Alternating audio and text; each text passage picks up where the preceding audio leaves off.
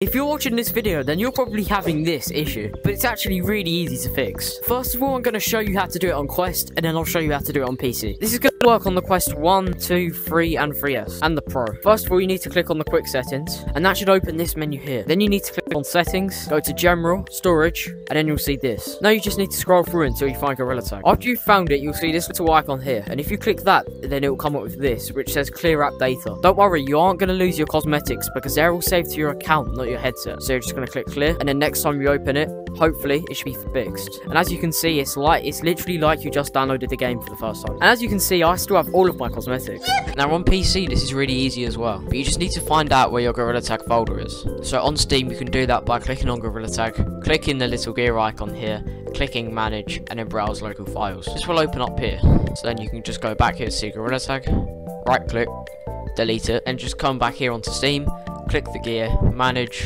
uninstall, and then reinstall it. And this should fix your issue.